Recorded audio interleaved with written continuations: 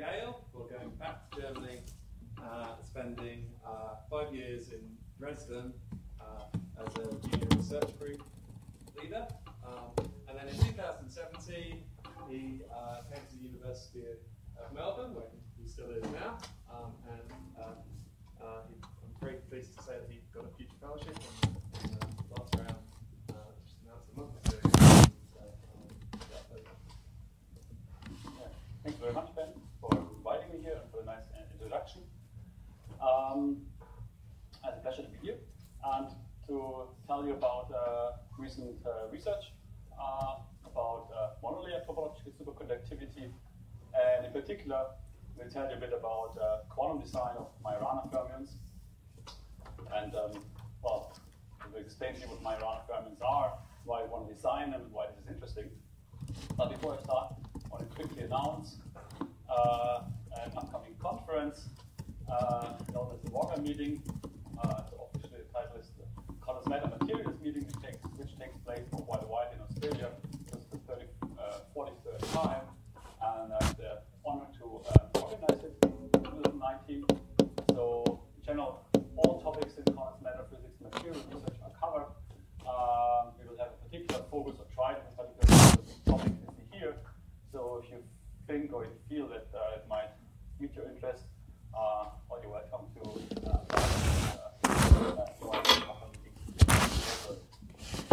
Okay, so here's a brief outline of my talk. I will give you a short but very general introduction about topological states of matter. I don't know how many people are working in this kind of field, how many talks you had in the past few months or years. In some places there's very tens of people are kind of already very annoyed and bored by topological things, but sometimes there are not so many talks, so well, I try to make this interesting, but I mean, I apologize in case you haven't heard this intensively in the past. Yeah.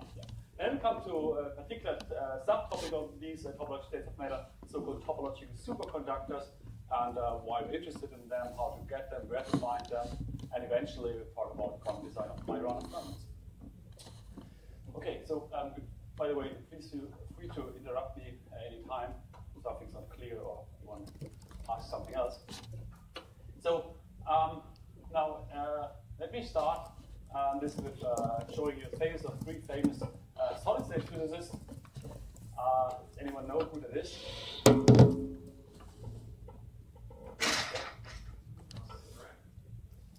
Good, this is Dirac. Or actually Maurice Dirac. This is Majorana, that's correct. And this is Hermann Weyl. In the middle, more mathematician.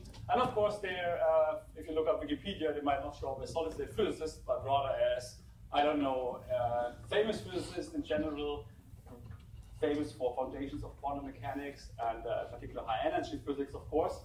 But let me kind of show you they actually kind of, or their work, kind of drastically influenced the quantum matter physics of the last 10 or 12 years. So in some sense, actually are responsible for their work is responsible for a real revolution in quantum matter research. So in some sense, they became quantum matter physicists after they died. Okay, let's start with Paul Dirac, which all of you know very well.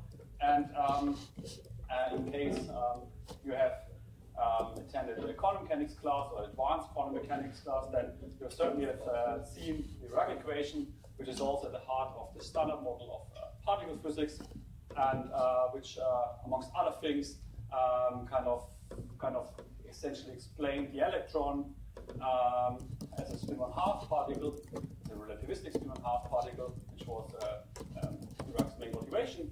At the same time, it also kind of then led to the kind of discovery of the proposal, the prediction of the positron particle with opposite charge, similar to the electron, which was discovered shortly after. So it's a four-component differential equation, can be written in this form, and psi is the quantum mechanical wave function, and this p is the momentum operator, while alpha and beta are just matrices. Alpha, in fact, is a vector of three matrices, which can be simply written or nicely written in terms of Pauli matrices.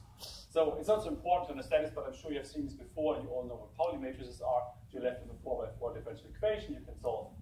And well, we all know how important Dirac is. So the world today couldn't unimaginable without him. But it's quite interesting at some point he said that it's a peculiarity of myself that I like to play about equations, just looking for beautiful mathematical relations, which maybe don't have any physical meaning at all, but sometimes they do. I don't know what he had in mind when he said it, but certainly what he didn't see coming is this here, a topological Dirac insulator, and what is kind of hidden behind this kind of lengthy title is actually the discovery of the first topological insulator 10 years ago. So these systems are indeed Dirac insulators. So let me briefly explain what it means. In a crystal, of course, a crystal consists of electrons and ions, and but in kind of standard theory, we kind of describe them, kind of derive a band structure, and have, so to speak, the excitation spectrum. And these excitations we call quasi-particles. Of course, they're not real; they're just like virtual in some sense, but we treat them as particles, just as we treat, say, phonons, the quantized sound waves in the solid, or the quantized spin waves in the magnet, right? So these are our quasi-particles which behaves as if they were true particles. In that sense, so these kind of are really Dirac fermions you have here, and now the topological insulator is nothing than a Dirac fermion which is gapped. Okay, so here you see essentially the Dirac theory, which gives rise to these so-called Dirac cones, and then if you enter the topological regime, the band opens into an insulating state, and it's truly the low energy theory of a Dirac insulator. This has been observed experimentally, and what is really going, I don't have it here, sorry. So what the reason why the gap opening is actually due to spin-orbit coupling. So spin-orbit coupling is what term L dot S in quantum mechanics introduced as a small irrelevant perturbation. Turns out here to be actually the major player giving rise to completely new physics. And this is actually what you kind of see at the surface of such a system. While the system itself is the gap insulator, at the surface, this kind of gapless Dirac code appears. Okay, so this is what essentially Dirac did in the context of topological states of matter. Today, topological insulator is one of the biggest and fast developing fields where both chemists and physicists, both experimentalists and theorists involving several topics such as spectroscopy, transport, and electronic structure are kind of heavily involved. Okay, so this is was Dirac in a nutshell. And so now what about Hermann Weyl? Well, he was actually the person who directly saw, by looking at this equation, that this kind of elementary particle, the electron, described by this wave function psi, gives rise to another particle just by sending the mass of the electron to 0. So he said that if the mass of such a particle is 0, there should be a new elementary particle, which today is referred as the Weyl fermion.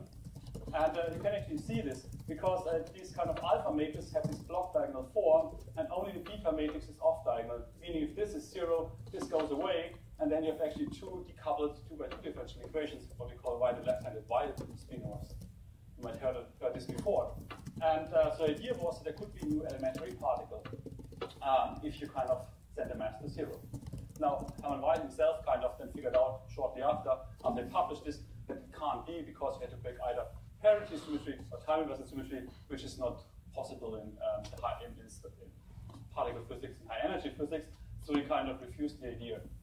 And this is just the kind of the Weyl equation, if you want. The solution is then what we call the Weyl fermion.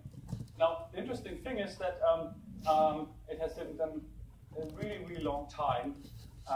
So to speak, it has been a while until indeed Weyl fermions have been realized. And again, it happened in a kind of band structure of a crystal, so to speak, for quasi-particles. And well, there's been seen an experiment.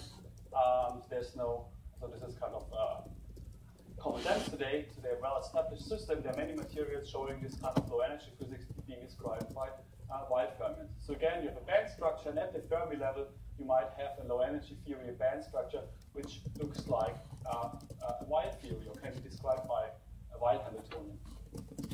It's now a gapless system, right? Because the mass has gone to 0, so mass means equal gap. If there's no mass, there's no gap in the system. So it's a kind of a metallic state, if you wish.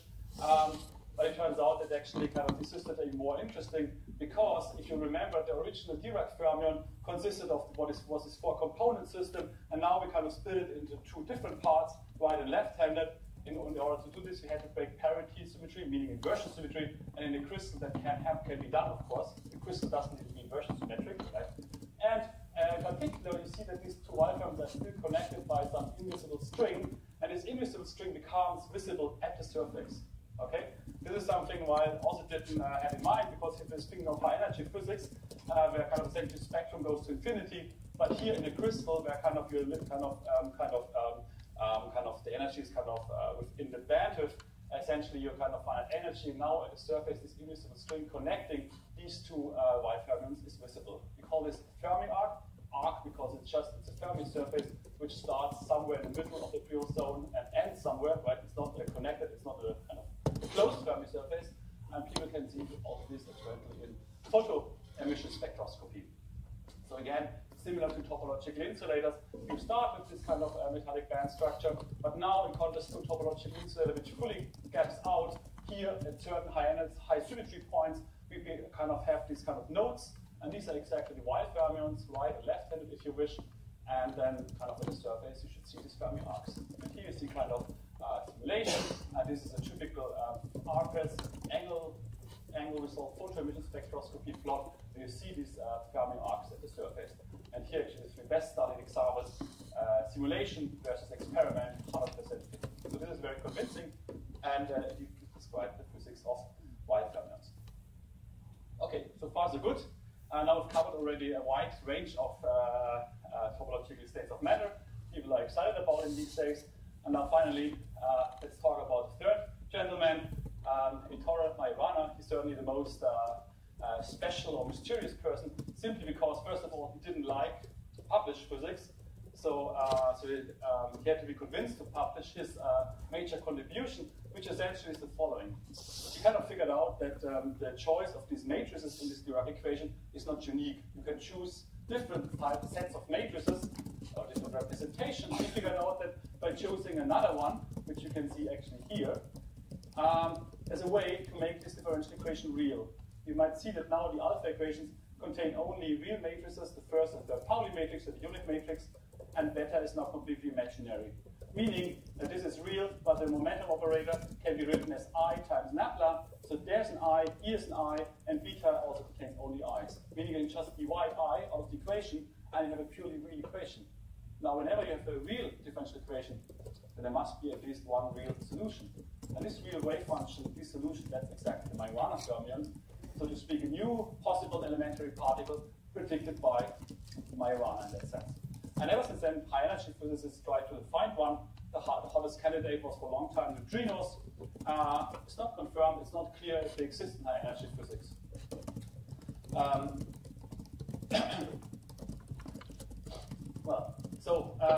Again, the solution, the Majorana fermion, must be a real wave function. And now this has drastic consequences. Like the electron, which say has a charge q, and then the antiparticle, the positron, has a charge minus q. Here, also the antiparticle must have the same charge. But since the wave function is real, the particle is identical to the antiparticle, which directly implies that it must have charge 0. So this is kind of very bizarre, and immediately implies that it would, for instance, decouple from the electromagnetic field and so on. So there's several consequences following from this. We're looking really for a particle which is an antiparticle, and that's what people call the Majorana particle, Majorana fermion. Now,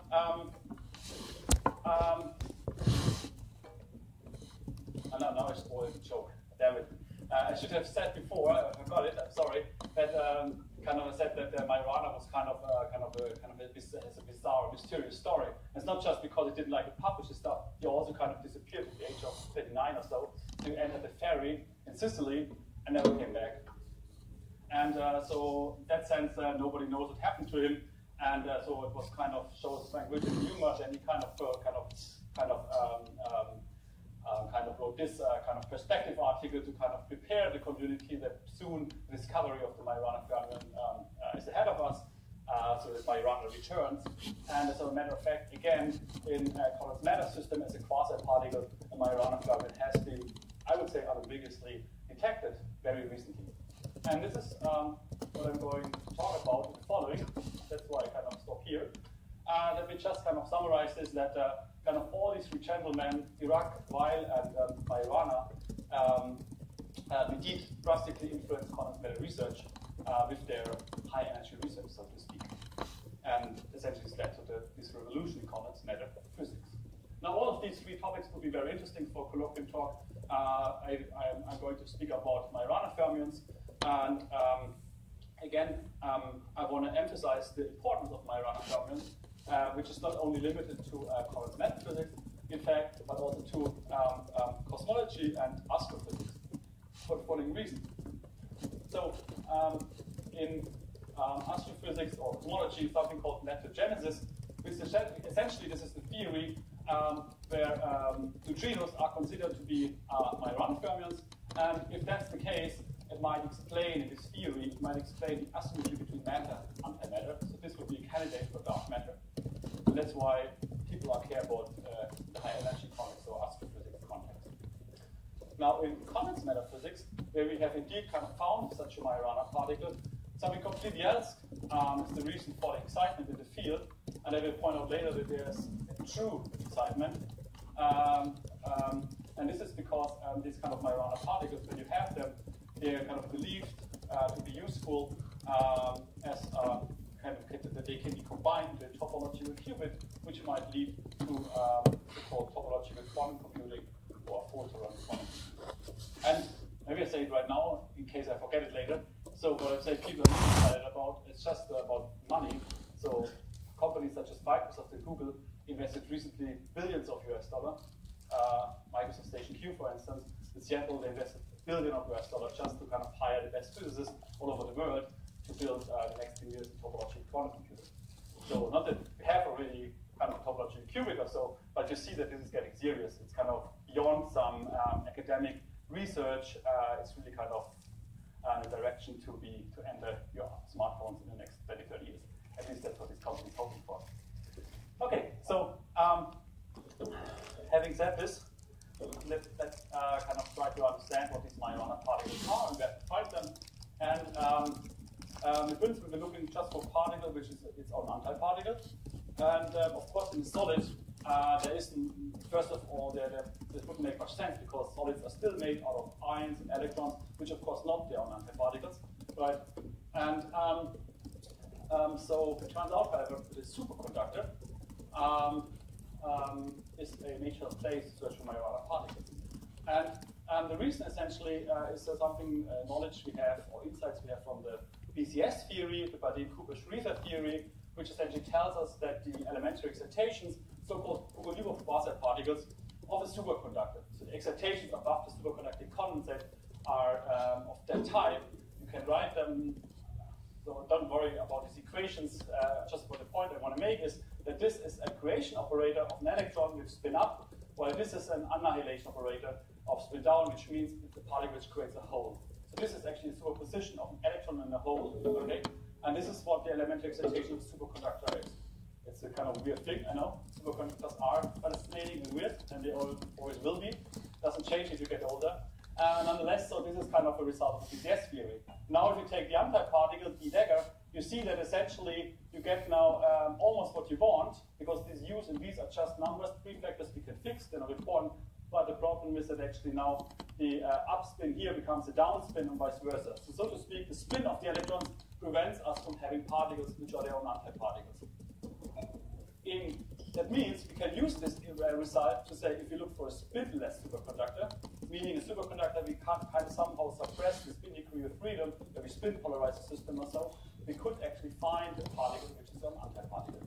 And it turns out that that's the key to kind of really go for Majorana particles in the superconductor. And moreover, it turns out not only have we to suppress the spin degree of freedom in some way, we also want to have these particles at zero energy. Because then they really truly like a superposition 50% to 50% between electrons and holes, so to speak. Okay, and it turns out that these superconductors exist in nature, at least in principle. They might be called P-wave or triplet superconductors or F-wave superconductors or so.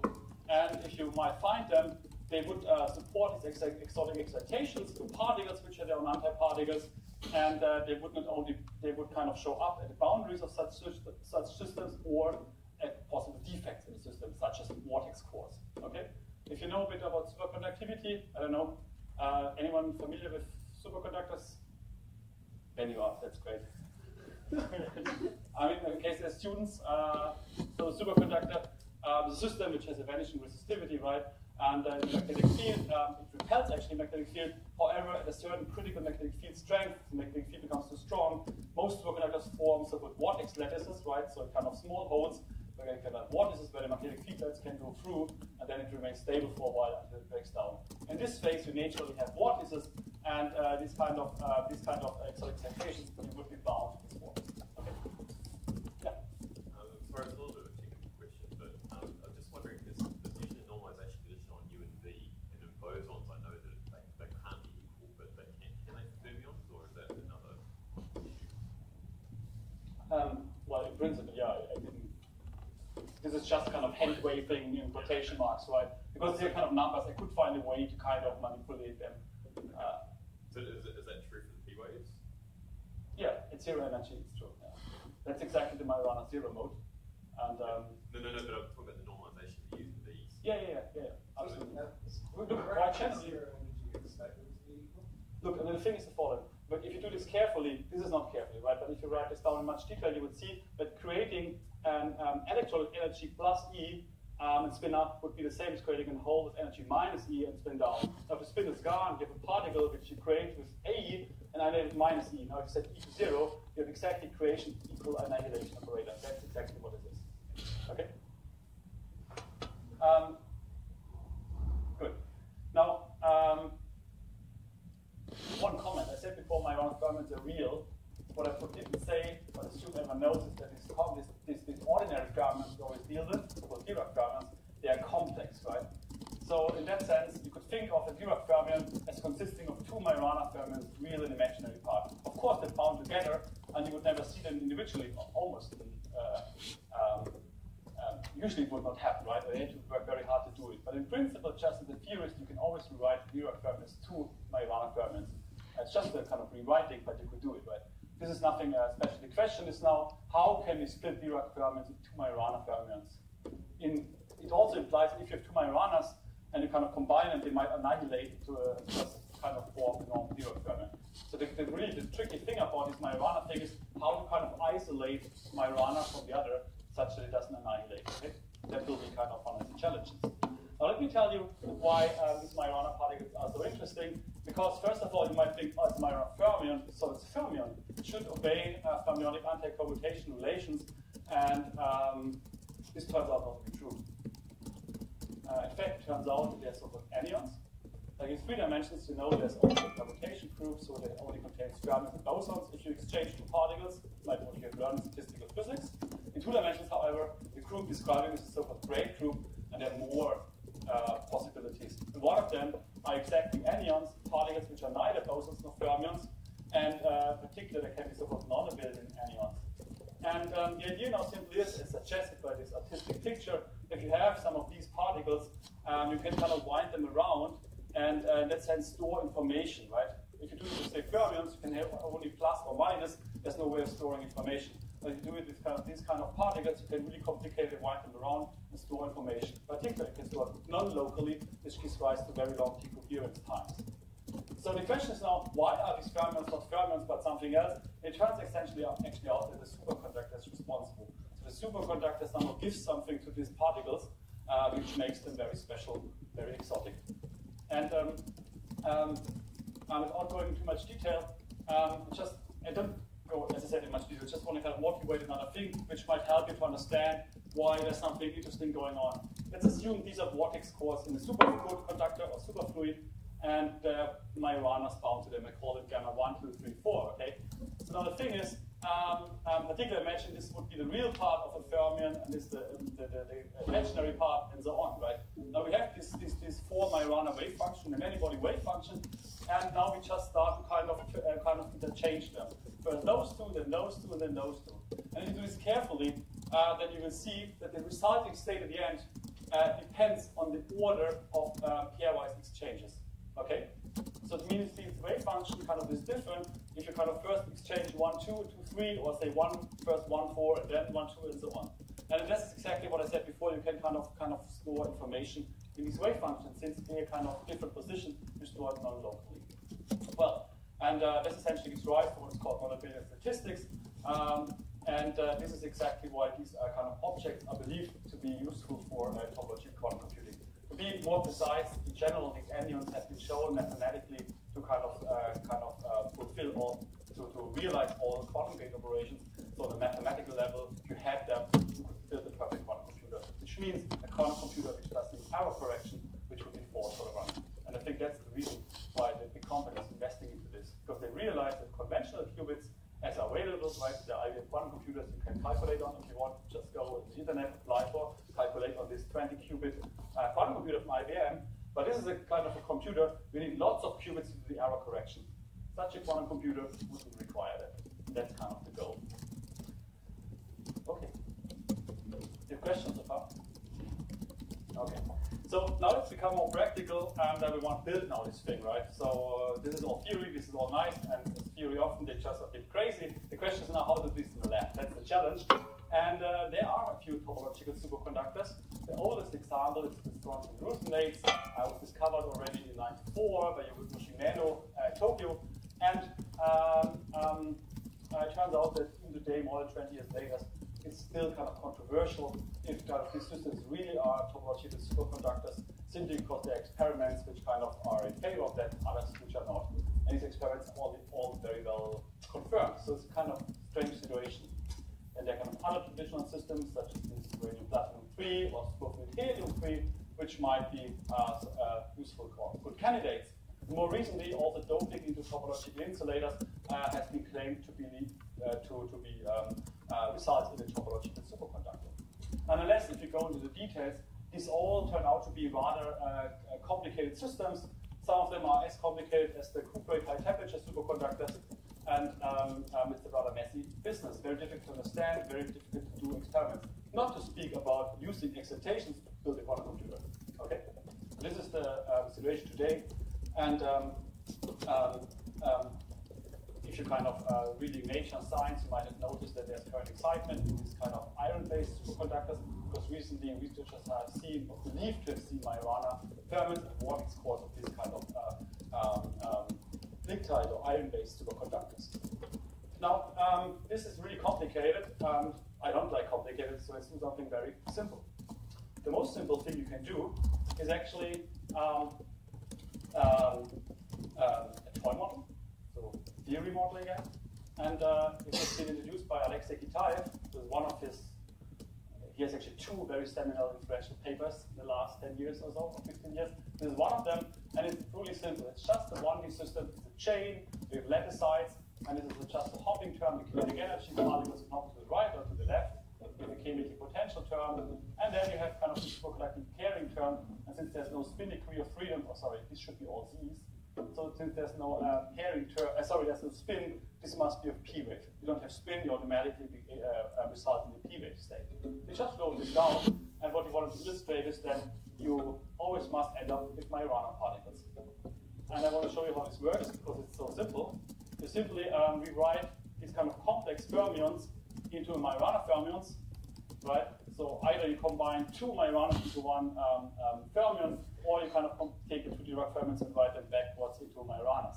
So whatever you do, you kind of can just rewrite it. It's just a trick. You could always do it. You wouldn't change anything. It would just complicate life, right? Now, what's happening here, however, is that you kind of get a Hamiltonian in terms of the operators. And in this special case, when you put the pairing to zero, hopping to zero, only final chemical potential, you get a Hamiltonian which looks like this. Just two terms, just two operators in the Hamiltonian. And what you see is that kind of these Majoranas are bound to each other on the lattice side. So this light blue object is the original electron, and now kind of the blue objects are, so to speak, the Majoranas, and they're just forming an electron. This is a complete boring state. You just have localized electrons which are doing nothing. This is the most trivial state of matter you can imagine. So, boring. Now the other case is that you have a pairing potential or superconducting water parameter which has the same size as the hopping and no chemical potential. Hamiltonian looks as simple as before. However, now it kind of connects Majoranas on different lattice sides to each other.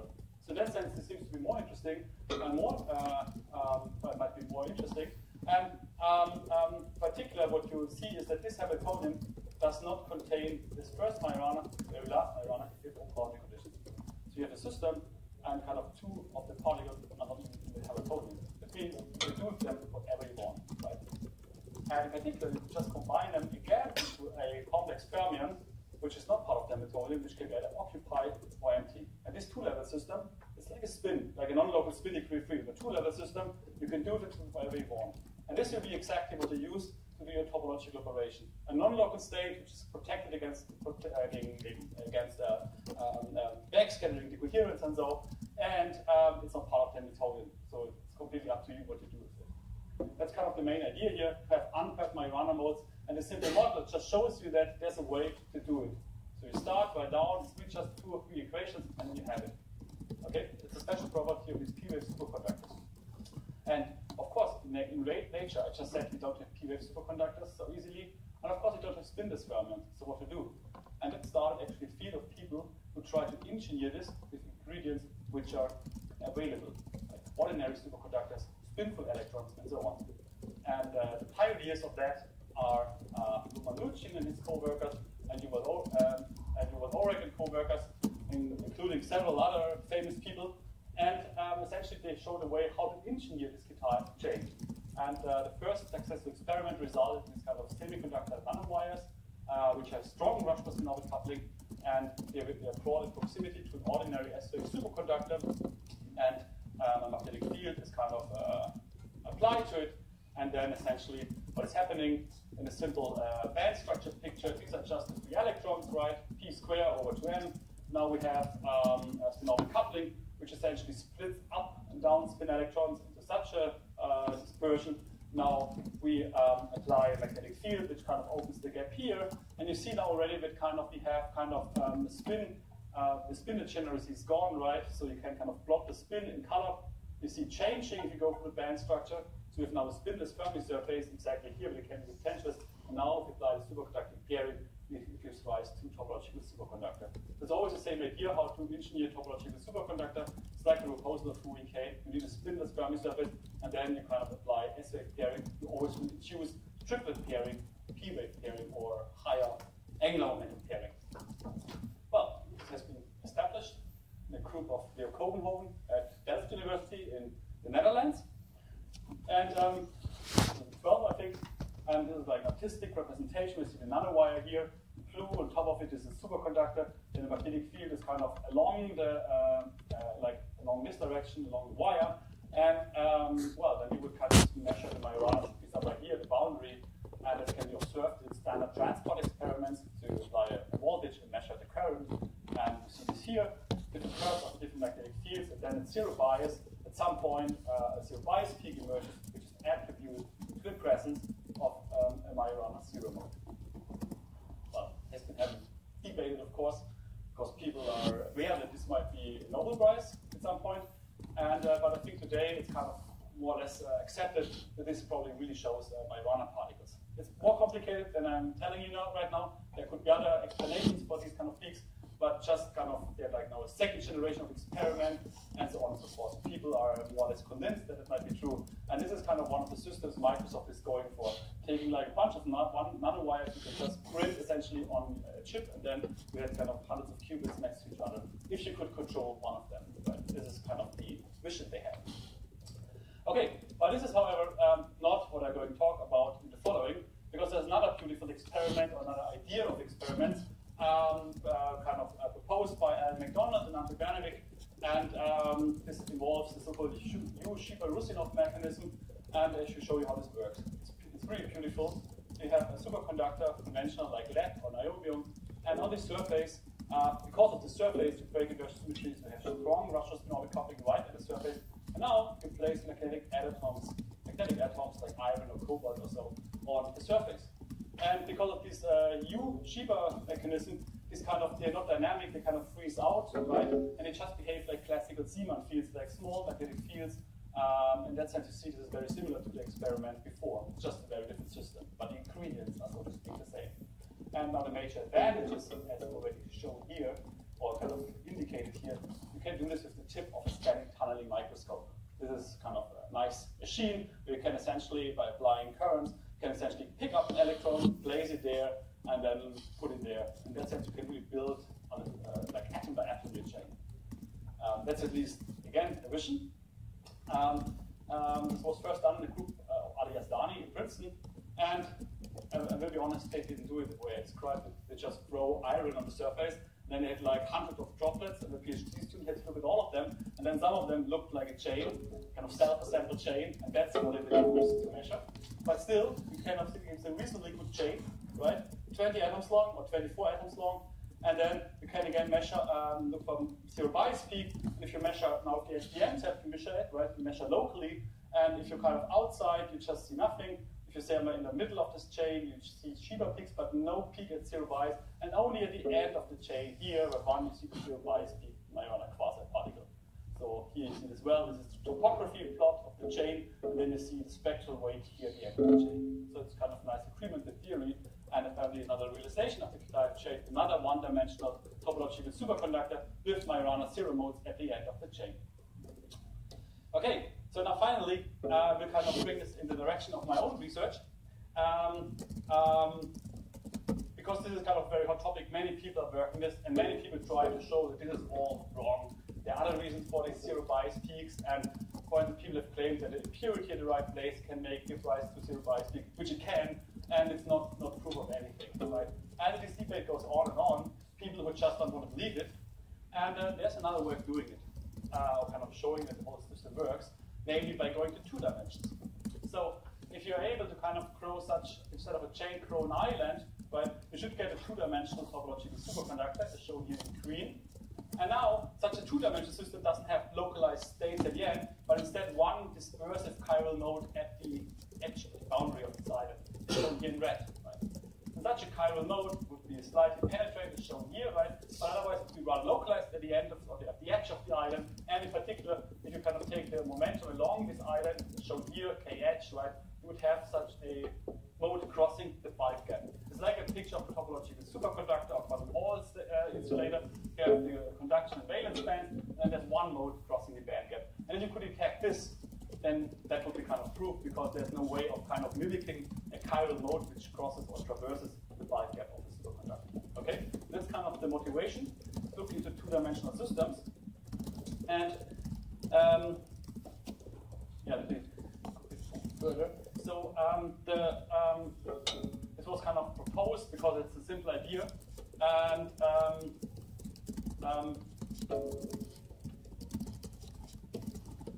in a toy model, what you will find is a typical phase diagram where you kind of fix all parameters, but only left the chemical potential as a parameter. And you see, I call this C the -1 and 2 and 0. So C actually is the topological Chern number, it's a topological invariant, so something like a topological water parameter. And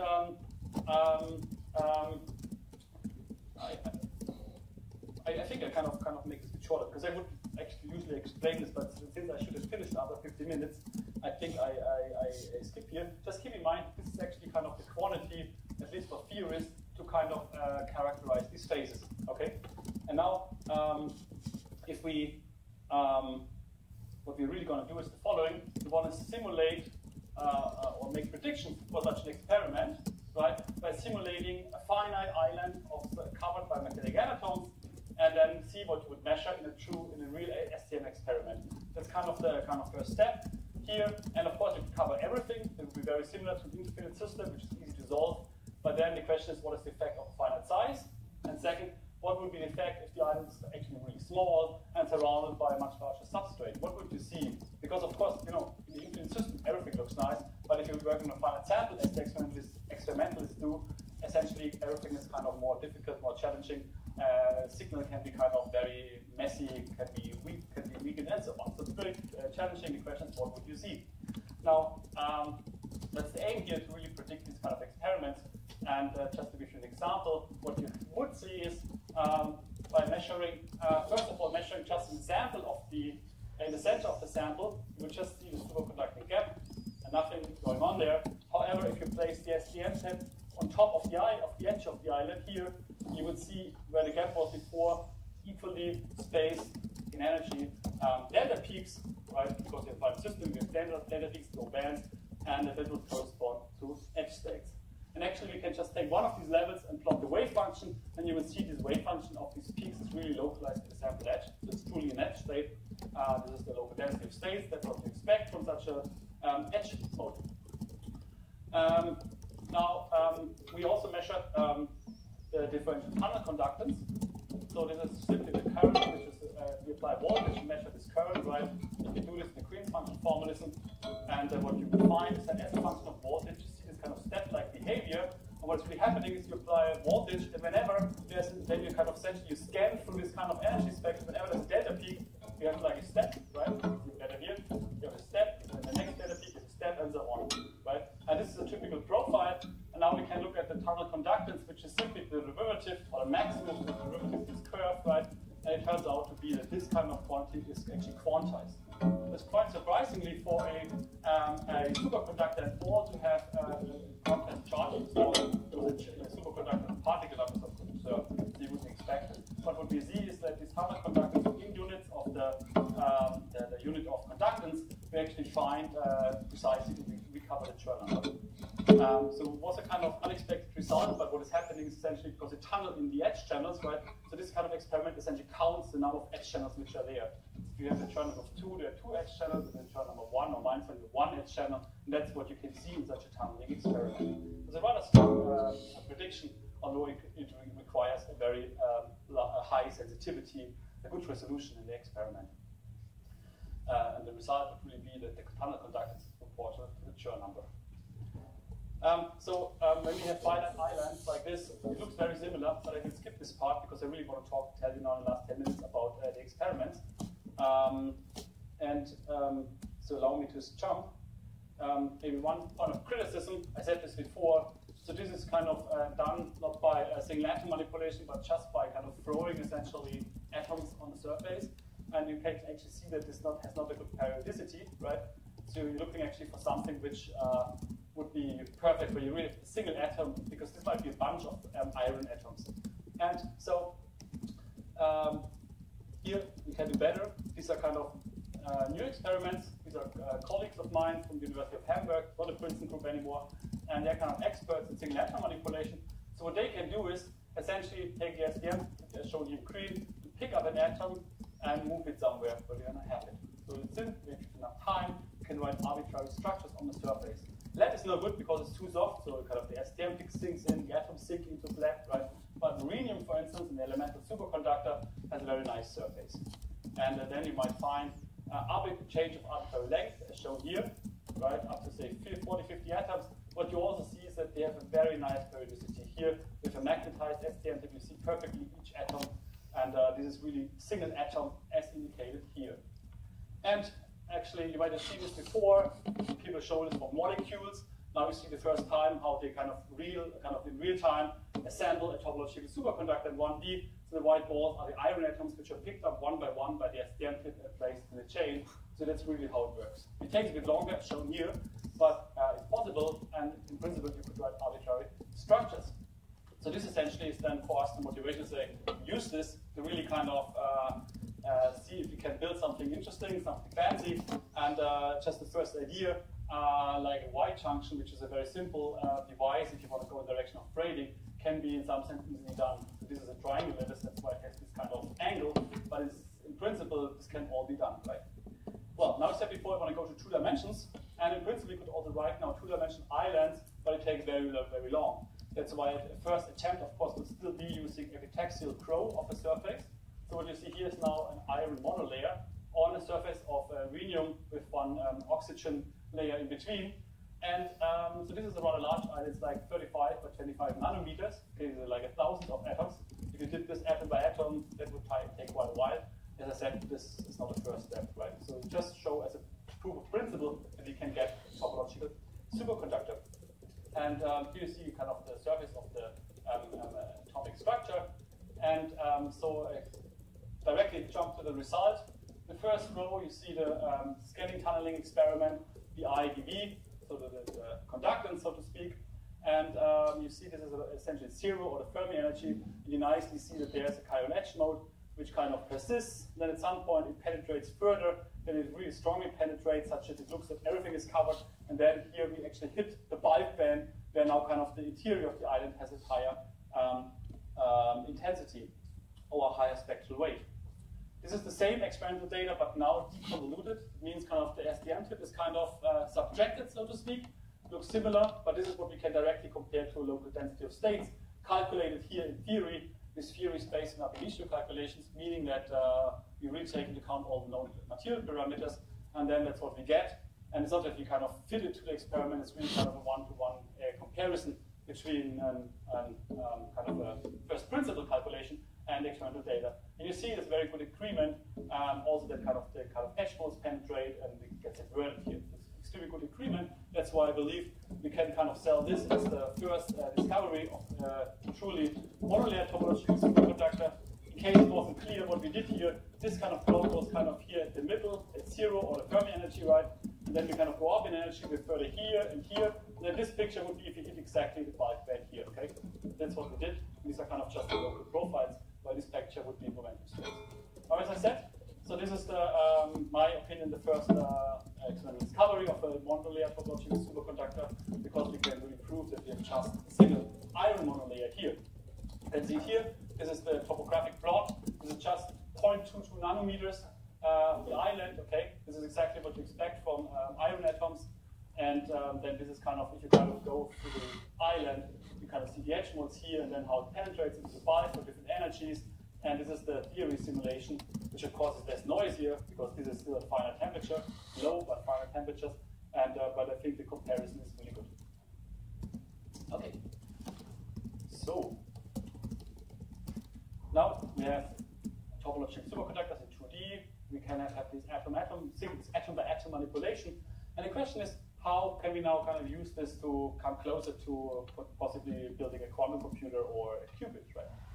And I just show you now 3 examples briefly where we just were playing around. It's really like kids on a playground, just that we are now playing on the surface of a superconductor, placing magnetic atoms there. So we start with an island that's considered before. Now let's just add a chain here, like this and this. And now something very surprising happens with this kind of lollipop geometry. Actually, we have now here at 0 energy. This is this level essentially, right? It's at 0, and kind of the origin of the fermionic state splits always in 2 Majoranas. But now it's such that we have one of the Majorana modes is kind of a delocalized chiral mode, and the other one is a bound state. If you sum up the spectral rate, it's exactly 50% here and 50% here. It's difficult to see because it's so kind of distributed over a wide range. But it's really spectral rate 50% on the edge of the island and 50% as a bound state here. So it's very nice. We have a hybrid structure between different Majorana particles, if you want. And it's particularly interesting because actually homotopy theory would not allow this, because actually phase transition between 1 and 2D. But because here we're not in any dimension because it's so finite, you can play around, right? In the experiment you should be able to see. Now this is for a toy model. For the real model, we did the calculation for this island you've seen before, and there's the island attached.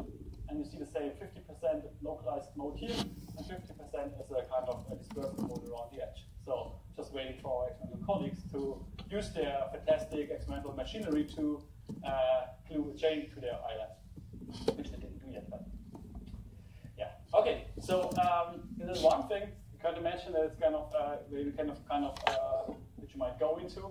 Another direction is actually not kind of changing the magnetic, the atomic structure, but the magnetic component of these surface atoms.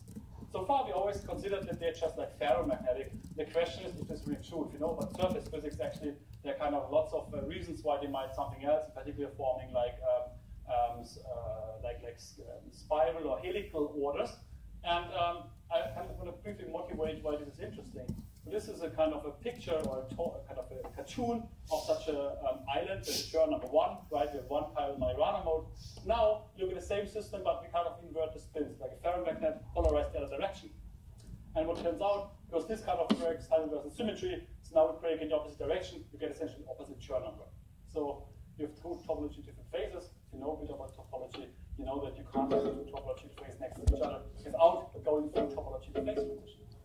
So it means if you bring them together, be able to create this, it means there must be a phase transition locally here, which means there will be a chiral Majorana mode kind of closing the bulk in kind of the energy gap, right? So that you avoid that there are kind of 2 insulating spaces touching each other.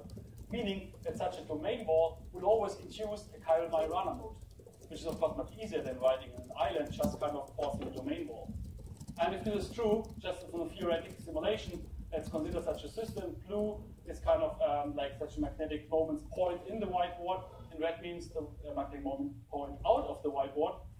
And then what you would see is a zero density of states looks like this. You see, really get like kind of Majorana modes. So it almost looks like the back of a chip in your computer also, right? You can imagine at least that this might be really useful to have the Majorana modes where you want to have them. Okay. Now let's go one step further. Instead of just having the magnetic domain walls, you could put in magnetic defects. And one example of a magnetic defect are so-called skyrmions. So if you think of ferromagnetic background, a skyrmion is something like a local defect. So this is like when you have like a kind of inverted spin, then it kind of slowly kind of goes back, right? So in the extended region, that's what a skyrmion. And some systems this is energetically favorable, right? You see this as an example here. And of course, this is just a spherical version of what I kind of sketched before. In the center, it points upwards, right? And then at outside, it points downwards, magnetic moments. So just assume that this happens over an extended region, that it slowly kind of rotates from up to down. And it means that still somewhere in between there must be, for topological reasons, a chiral Majorana mode. And in fact, we can show this in a second. Before I want to quickly motivate that actually our experimental colleagues, the very same who kind of doing this kind of island, have the ability to write and unique magnetic skyrmions and thin magnetic fields. Again, if there's signature manipulation, able to kind of really kind of delete these skyrmions you see here in red and blue, and then kind of write them back if they want to. In that sense, if you were able to do this in topological superconductor, you could really write Majorana modes where you would have them in kind of real time, right? Right here, there, or delete it. It would be really like a very useful for kind of application perspective. And in fact, if you start in a kind of ferromagnetic polarized system, which is kind of metallic, you see that you can just by inducing the skyrmion, essentially induce a topological phase and the chiral Majorana modes. So in that sense, if you have the right parameter regime, you can really kind of induce with this STM tip in a ferromagnetic background these chiral Majorana modes. Which raises the question, can we move them? And in fact, skyrmions can be moved easily. With an STM tip you can do it, but today people use optical tweezers. You might have heard about those recently. And in fact, you can really move several skyrmions in optical tweezers through each other and so on. In principle, you could really tell a computer move the skyrmions around in an arbitrary described algorithm or so. This is something which people do, just not for these topological skyrmions yet, because they haven't been done, but in principle, this is all done with, or possible with state-of-the-art experiments. So in principle, you could do such grading. As a disclaimer, this is not yet non-abelian grading, there's not yet a qubit or so to do that, because essentially you also have two Majoranas in each island, you have to do more to kind of block one of the Majoranas, but at least this goes in the right direction, that we have this kind of high technological control over an experimental system. We just need to find the right protocol essentially to perform these gradings. In the context of a slightly different system, so-called Quaternion Hall states, sandwiched with superconductors, where you also get chiral Majorana modes. People have already claimed that you can do non-abelian grading, just like you do with this Majorana bound states and do quantum computation. And this is, by the way, Sushan Stuttgart, the guy who invented topological insulators, and who's now kind of running experimental group just to build his quantum computer in Shanghai. Anyway, so you see there's something going on, and people are really optimistic that this might very soon lead to first demonstration of topological qubits and non-abelian grading. So that, at the end, I want to quickly acknowledge my co-workers and my student, Dirk Moore, who's my main collaborator from Chicago, with his students, Walter Dresden was involved, and these are our experimental colleagues around Wiesendanger, who've been doing this beautiful experiment. Well, I have the conclusion slide, but let me just thank you for your attention.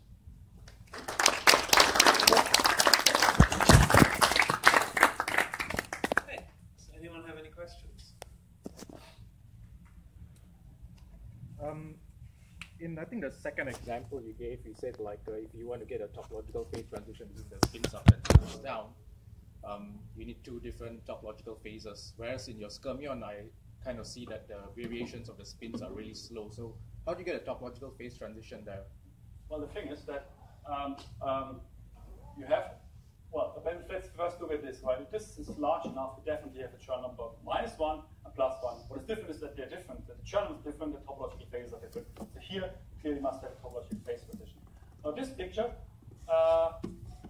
would imply that there's kind of a very small region, like a tiny island, which kind of is texture number 1. And then there's a larger region around it, maybe not shown here, which is term number -1. And then you don't know what is going on in this region in between.